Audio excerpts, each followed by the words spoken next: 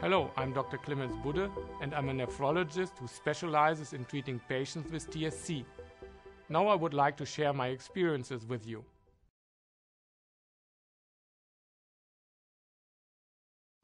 For patients with TSC, I think it is important for a nephrologist or urologist to be part of the overall multidisciplinary patient care team, because between 55 and 75% of patients with TSC have AMLs. They also can develop cysts, renal cell carcinoma, and other complications which may be fatal.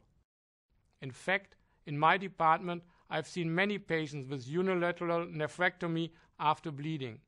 So in my experience, the potential for patients with AML to develop a series of renal complications underscores the need for renal specialists' involvement.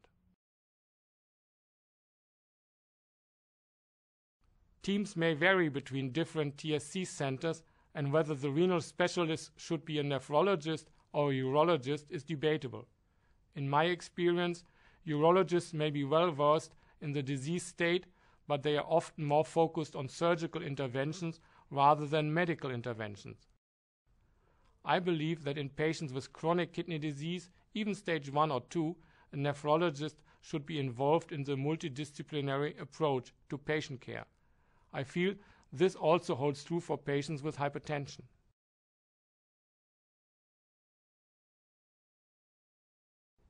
In my experience, the pediatric TSC groups are generally led by the pediatric neurologist.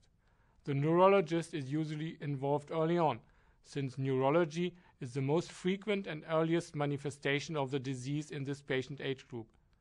And later on, the pediatric nephrologist may get involved.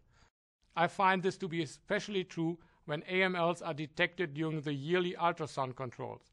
I have several patients who were transferred to an adult nephrologist when they reach 18 years of age. The treatment of TSC in adults, however, is different. These patients are seeing doctors in the areas of dermatology, neurology, pulmonology, and nephrology and/or urology, so it's very difficult to get one team of specialists all together. This is especially true since TSC is such a rare disease, and each specialist may see only a few patients a year.